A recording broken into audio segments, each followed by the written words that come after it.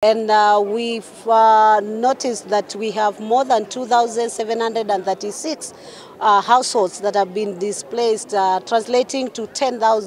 over 10,000 people who are displaced and whose goats and cattle has been taken away. And so today I visited to offer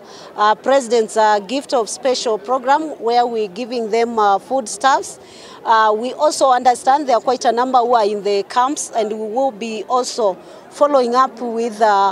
blankets and other non-food items that they need. But we have agreed that we're going to work together as government so that we can alleviate the differences between the two communities, because one community is suffering in terms of having been lost everything that they had, and therefore we're going to talk to both communities. We have seen Kenya is a nation that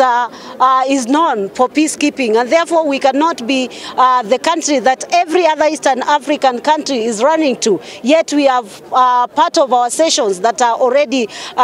suffering because of the cattle rustling.